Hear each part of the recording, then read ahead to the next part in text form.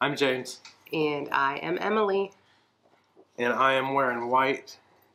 I'm pure. So he says. We show you our actual weight loss journey with the keto lifestyle. And our goal is to help you and ourselves lose weight and keep it off. Don't forget to like and subscribe and get ready. Set keto. All right, so today in my hands, I have results. So we're going to continue with our measurements month to month, even though we started our measurements for BBB&E, and we want to see what kind of every month. Yeah, we want to see how we did, and we will be back with our measurements and our weight loss results for the week after you see our Thursday and Friday. We'll be right back.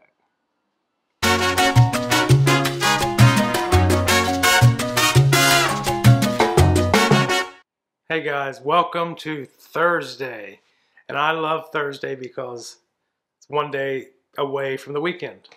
So I don't think of Friday as a day, like I don't even think of it really as a work day. It's just Friday daytime at work is just a small inconvenience before the weekend, and I'm okay with that because I'm looking forward to the weekend. So it's Thursday. We are going to go, I believe, out to Rapid Fire Pizza tonight. I usually get a salad at Rapid Fire, but tonight I think I'm going to do the no-dough pizza, which is basically just toppings and sauce in a pan, heated up. And we really like Rapid Fire on keto. So, but first, we need eggs.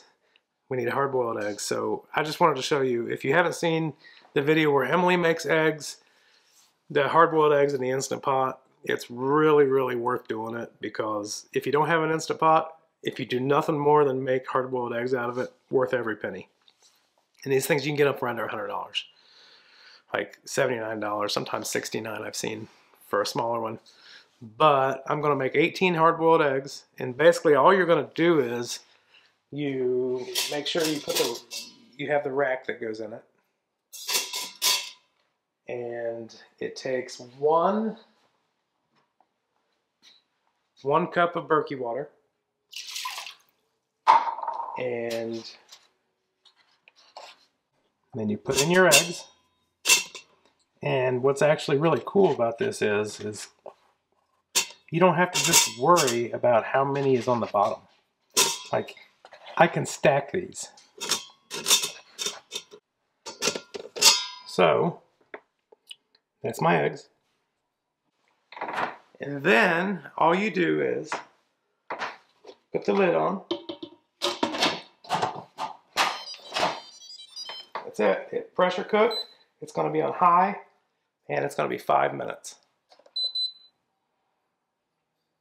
Of course, it was set to 1 hour and 10. That was the roast we made the other night.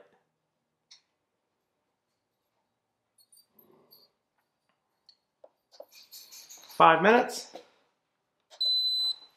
Hit start, and then it's going to go 5 minutes, and then we're going to let it do the slow vent for 5 minutes. So you got 5 minutes cooking on high, 5 minutes for the vent on, it'll vent itself naturally for 5 minutes, and then you fast let the pressure off, throw it in a sink in an ice bath for 5 minutes. So 5, 5, and 5. And with Easter coming up, coloring eggs, all that kind of stuff. So it's so easy. And what's really cool about the Instant Pot is you can fill that thing up. I could have put 36 eggs in there. It had taken the same amount of time. And literally, when these things are done and you crack them, like the shell pretty much almost pulls apart in half. Best egg cooker ever. Don't fall for that crap. Of all them other egg cookers and things like that, Instant Pot is the egg cooker. Alright, so when I say an ice bath, fill the sink with some water, throw a bunch of ice cubes in it, and then when you take your eggs out, you throw them right in the ice water for 5 minutes. Take them out, put them in the carton, whatever. Wonderful. Alright, so one thing I noticed while I'm making eggs. These are the struggles. This is why it's good for an entire house to be keto. Because, you see this? When you have people in the house that's not keto, you have things like Twizzlers, and new crunchy cookie M&Ms. Now, I've been on keto now since June, and for the most part, I've done extremely well and it doesn't bother me, but sometimes looking over and I see the cookie M&Ms that I haven't had, or Twizzlers that look delicious. Now, I'm not being weak, I'm just saying that the struggle is real. So anybody, you know, if you can have everyone in your house keto, it's definitely a benefit. I've still got some work to do on this one to get this stuff out. Okay, it's For Real Thursday, and James met me for dinner at Rapid Fire, and we are doing no-dough pizzas.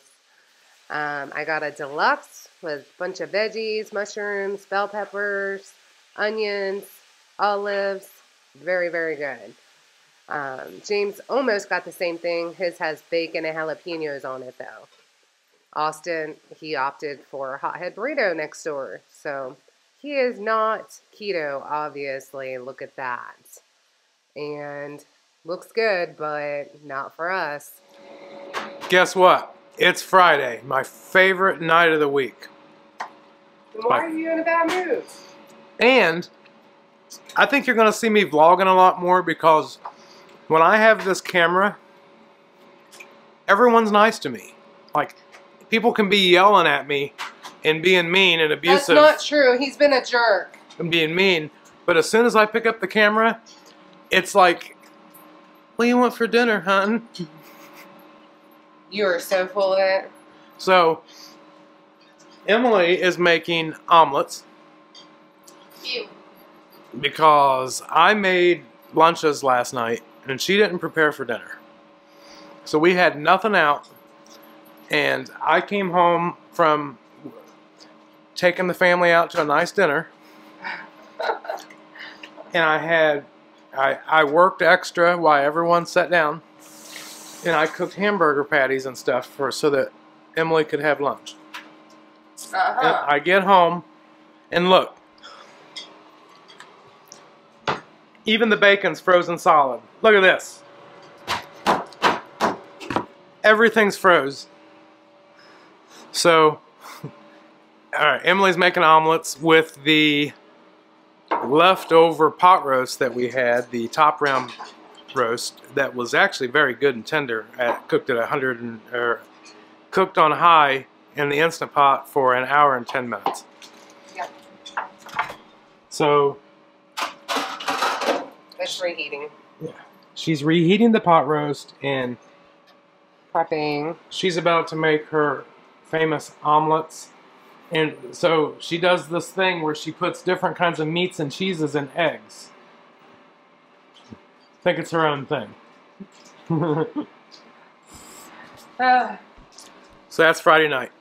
And I'm a little worried about weigh-in Saturday because for some odd reason, all week long, I keep going up a little bit of weight, and I have no idea why because I'm not cheating. You're probably not eating enough. Oh, I'm eating enough. I'm not hungry. Why wouldn't I? How can you eat more? Eat less when you're... I don't know, that seems to be my issue when I don't... No, I've eaten plenty. I've eaten like 3/4 pounds of hamburger all week long. And why are you in my camera? Like I said, he's been a butt today. No, I have to carry this for protection because she's nice to me when I have the camera in my hand. Not true. I've eaten... Today, I cut back because it's bothering me that I keep going up. So today I cut back, and for lunch, I had 2 1/4-pound hamburgers. Maybe you need to just trust the system. With only a half a piece of cheese total, split between the 2. And then I had a hard-boiled egg. Maybe you need to trust the system. And then I came home. Maybe you need to trust the system. And I had a can of Vienna sausages. Yep. And like 3 pork rinds. Maybe you need to trust the system. Maybe you're just going to have weeks where it's not as good as others. Get back, Satan. I'm cooking. Alright. So anyway, that's what's going on Friday. Omelets. Apparently we could have had hamburger steaks, but I didn't get mushrooms. I don't know, that's my fault. Yeah, you need mushrooms. So I said, what if we don't use mushrooms? What if we have hamburger steaks with gravy with bacon instead of mushrooms? I think, what? It's going to get loud. Well, don't make it loud. We'll be back. All right. All right. Here is my omelet that Emily made me. It looks like a quesadilla. It does look like a quesadilla, but that's okay. Look at all that cheesy, beefy goodness with onions in it. This pan right here is messing with me.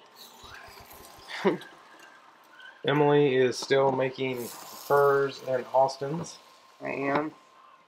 And I'm going to actually put sour cream and another piece of cheese on it right now. And that is my dinner. So Emily came around and she finally nice to me and made me dinner.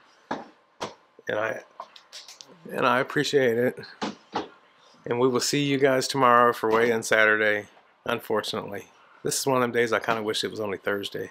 Why? Because I'm not having a good feeling about this. You know, I've been kind of stalling a little bit, like under a pound every week since we left BBB&E. And then last week I lose 1.6 pounds. And then this week I don't feel like I'm doing good at all. So we'll see.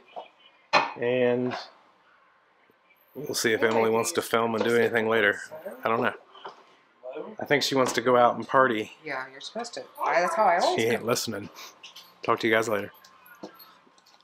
Alright, that was just a little glimpse of our week. And Happy Saturday. happy Saturday. Alright, so I want to show you guys a special picture. Right now, you will see this picture? This is Derek, but you can't guess which one Derek is. He's the big kid in the middle. And to the right, the bottom right, that is Emily. Like I said, weight has been a constant struggle my entire life. Anyway, that's just a little throwback picture of Emily and Derek and her sister and brother. Brother, yeah. Their sister and brother. And, all right, let's go, first off, let's go weight results. For the week. For the week. What are you? Me? Yeah, my nose just popped. So I am down 1 pound. I am at 238.2. Exactly, I've down 1 pound. And that puts me at 76 total pounds. You were reluctant to get on the scale. I was, because like we had rapid fire pizza the other night, and even though it wasn't a cheat, for some reason it actually kind of like made me hold water, so that I was like 2 pounds heavier yesterday morning. Well, I'm sure it's not the cleanest ingredients. When I got on the scale. But it's as good as we could do. Mm-hmm. My going out, we didn't have any dough, no crust, we didn't have pizza, we just had toppings. Pretty much.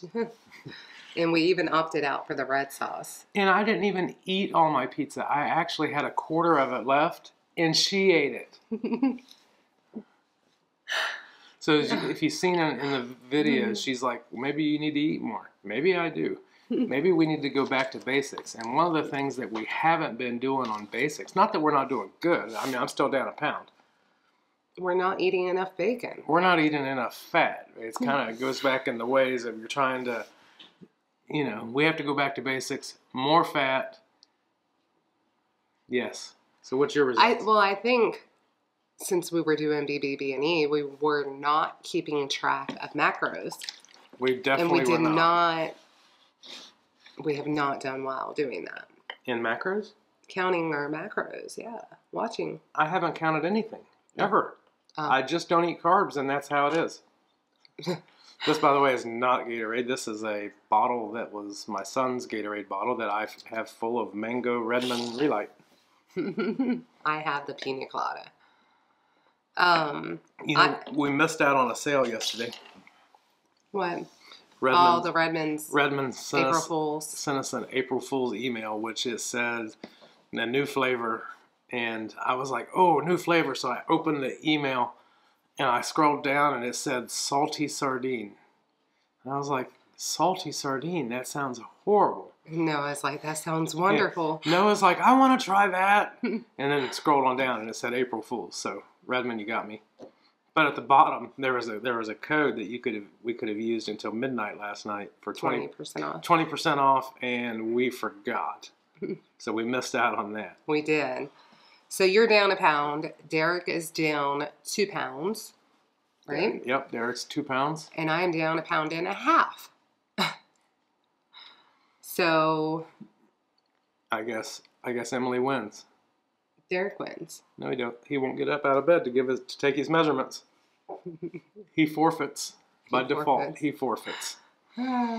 So Emily won this week, and we have measurements. We do. All right, so let me run through this. These are his. Yes, did a total of 6 measurements, not including weight. All right, my waist at the end of the BBB&E challenge at the end of February, 1st of March, I was at 46 inches around the navel. I am now 45 1/4, so I lost 3/4 of an inch there. My hips, I lost 3/4 of an inch there. My thighs, I lost 1 1/4 inches. 1 1/4 on my thighs. I am still shrinking below the waist. It's so weird because he's shaped like this. Yeah, I'm shaped like a funnel. I have little legs and big, broad shoulders. My chest, I lost another inch off my heart. I went from 49 to 48. It's awesome. My calf stayed the same at 15.5 around my calf. Well, and this actually shocks me. My arm, so I gained 3/4 of an inch around my bicep after BBB&E. And now I have lost 1 1/4 inches around my bicep since we got off of BBB&E, which makes me think that we measured wrong. It's possible. So it is possible. Yeah. And my weight for the month, I have lost exactly 5 pounds in the month of March. And that is a win. Yeah, from keto. So 5 pounds down the month of March. How many pounds were you down for BBB&E? 6.4. So you lost more doing BBB&E. Yes. I think we all did.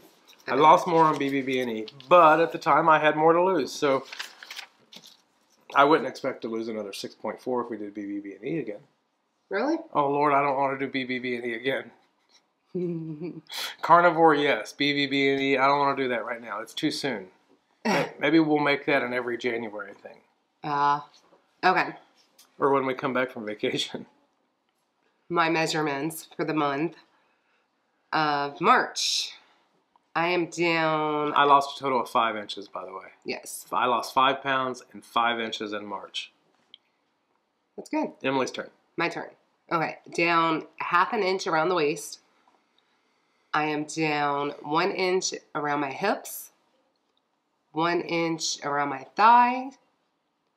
My chest, 1/4 of an inch, right? 1/4 of an inch. Yep. Calf is the same. Arm, 1/2 of an inch. And total weight loss is, do the math for me. Total weight loss was 3.4 for Emily for the month. Yep, that's it. I'll take it. What do you mean? That's almost a pound a week. I said I'll take it. I'll take it. And she has stalled out the past couple weeks, so this has been a really hard month for me as far as scale. Well, we reintroduced all the foods from BBB&E. BBB&E, by the way, if you haven't heard, it's beef, butter, bacon, and eggs. I'm going to say bacon. Say it. Bacon. All right. So total inches for me was 3 1/4. 3, yes. 3 1/4 total inches with keto. For the month of March. For the month of March. Now that's hardly a lot of activities because of cold, stupid Ohio weather. It's not going out and, she didn't go out and play very much. Come summer, it's on. Yeah, it'd be hot and she won't go out and play. I will, in the pool. Oh, that pool. Cannot wait. Why you gotta remind me about the pool? Cannot wait. So, all right. So one of the things that we also wanted to do is, so one of the people asked in our group, do you have a fat bomb recipe? Well, I did have a fat bomb recipe. It was a fat bomb fluff recipe. And she made it, and it was wonderful. It was, but you have to watch it. When I was making it, it was you get the carbs really add up. We really watched quick. it, and I don't know if it's even any good because that's been in there in the fridge for a long time. It probably needs to be dumped because I told him don't. So I had a couple small spoons of it, and she kept telling me, watch what you do, watch what you do. Yeah. So it's probably her fault that I didn't lose weight as much this month. No, in hindsight. So all the research that I've done. Well, first, before you say that, we got to talking and we thought, we hear about fat bombs, we see them in the store, we see them online because, Facebook knows what you talk about. So they pop up on your feed. And we're like, we really need to understand what the purpose of these are because we're still learning and we don't really know. So James stayed up and was studying on what exactly they are and what the purpose is. Right? Mm-hmm. Now you can talk. So I'm the one that studied. Ask her, what's a fat bomb? Well, no. Your idea of a fat bomb was completely way off track of what it is. You want to share that? Yes. When I first heard fat bomb, I thought of myself doing a cannonball in the pool. Fat bomb. It just sounds so unhealthy. So if you ever wonder what we lay in bed and talk about before we go to sleep, this is the kind of conversation But since we've lost a lot of weight, we do a lot less talking. Explain what you learned. We do studying of fat bombs. So I hope you can describe this. What I've learned about a fat bomb is, so the perfect... You're shutting me up. All right, so the ratios, in macros are, so you want to eat, I'm no doctor, I have to say that. So if you do anything like this, I'm not responsible. This is from our experience. Yes. And what all the study we've done, you at least want like a 1-to-1 ratio. Fat to protein. Fat to protein. So let's just say I'm striving to get like a lean body mass weight of, 1 gram of protein per lean body mass weight. So let's just say I'm shooting for like 150 grams of protein. Okay. I want, for a 1-to-1 ratio, I'm also shooting to get, with my fat and carbs, somewhere around that because that is the energy that we get. So if you have 150 grams of protein, you're going to want about 150 grams of fat? Minus the carbs that you intake. Minus the carbs that you intake. So energy. Now, it doesn't always have to be, that's not a strict, you definitely want to reach the protein goal. The fat goal doesn't necessarily have to reach it, but you're going to feel better. Does that make sense? Because if you're eating high protein, if you're not eating carbs, your body only does, it has energy. It pulls energy from two sources. It pulls energy from carbs or fat. And if you're not eating carbs and you're not eating fat, you're going to feel like crap. Yes. And your body's going to hold on to the fat that it has because it feels like it's... This is why we failed in the past, because we would think we need to eat chicken. So say we eat a lot of chicken and we reach our protein goal of, I reach it of 150 for me. I at least try to hit 150 grams of protein. Right. But if I'm eating things like chicken, I could be so far down with fat. Mm-hmm. You know what I mean? So the purpose of the fat bomb is to bring that fat ratio up? It's to bring the fat ratio up. And the fat also satiates you, which means it makes you not hungry. If you eat a bunch of protein, you're still hungry because there's something in the fat that sensors in your body that says when you're starting to get fat that we're done. That you're starting to get fat? That you're starting to eat fat and stuff, your body says we're done. That's why, It's hard to eat a pound of bacon. It's not hard to eat a pound of bacon. Well, okay, I can eat a lot more weight in like chicken strips Than you can in weight of ground beef or bacon. Yeah, because the fat content is different. So, you know, a higher fat meat is going to make you full. Okay. Whereas a leaner meat is shorten this real quick, to make it super simple. Yes. We want high protein, but we also want our fats to be up there. So if we're eating leaner protein, we're not getting the fat. So the fat bomb would be a replacement for that. Correct. Okay. And that is, a fat bomb is usually made with a good fat oil, such as coconut oil or butter and things like that. And it seems like peanut butter, which I love, a good organic unsweetened cocoa, things like that. And which I like. You make like these little bombs. Little bombs. Yes. Little fat bombs, and you put them in the freezer. And if you're feeling hungry, that's gonna make you not hungry. Right. Yes. And before he looked this up, I just thought a fat bomb's a little sweet treat, and that sounds good. And I was thinking it was too cold to do one. So I don't know if that helped you, but it helped me. They are a sweet treat. And understand. Basically, a fat bomb is very, very minimal carbohydrates, very little. It's just fat. Right. And just a bite of fat. And it's pretty much. Yes. And instead of, if we have such a thing around the house, it would be better to have that than it would to have a couple Reese's Pieces or any form of sugar. Yes, because that actually has a benefit, because you know, you're looking for a treat and you're actually getting a healthy fat source. I bet we could use Chalk Zero to make fat bombs with. Maybe. I bet they have some recipes too. I would be just happy with coconut oil, cocoa, and peanut butter. And peanut butter fat bombs.